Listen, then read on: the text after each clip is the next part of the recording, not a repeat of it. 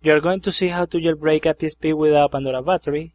First of all, turn on your PSP.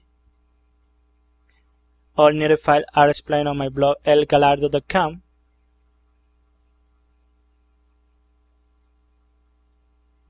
Now go to Photo menu to load chicken.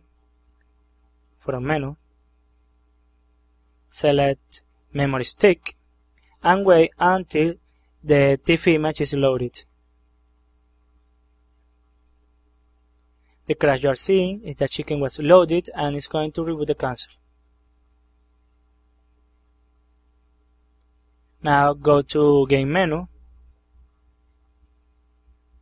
select Memory Stick, and find Hellcat's Recovery Flash. Press X to start it,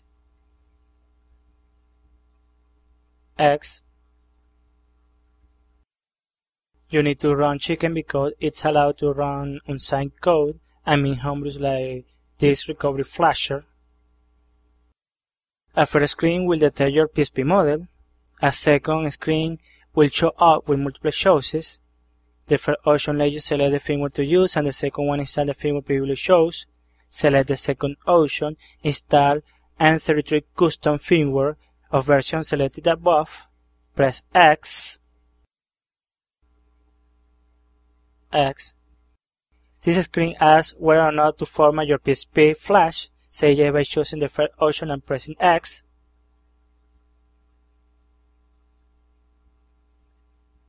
The installation process has begun.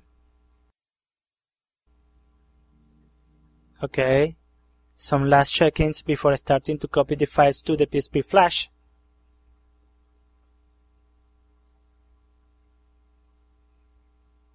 Okay.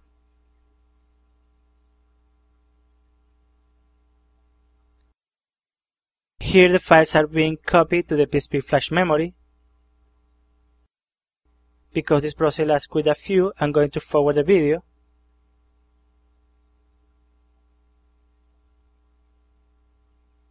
Here, I've already forwarded the video. The process is almost ready.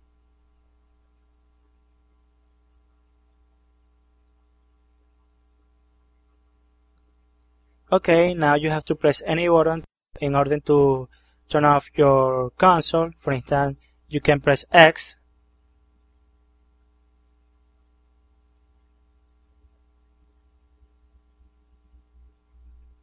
The LED power will start to blink.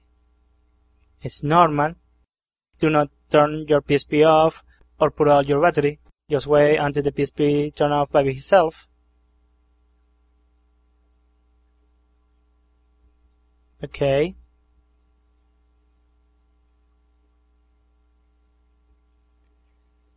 Once it has turned off, proceed to turn it on again.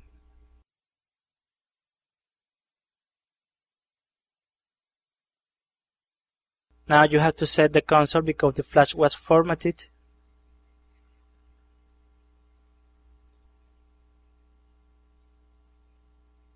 Okay. Set language, time zone,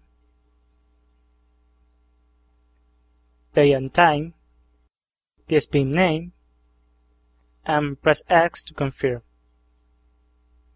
Now check out if it has custom firmware 500 and 33 by going to System Setting. Now System Info, and here you are.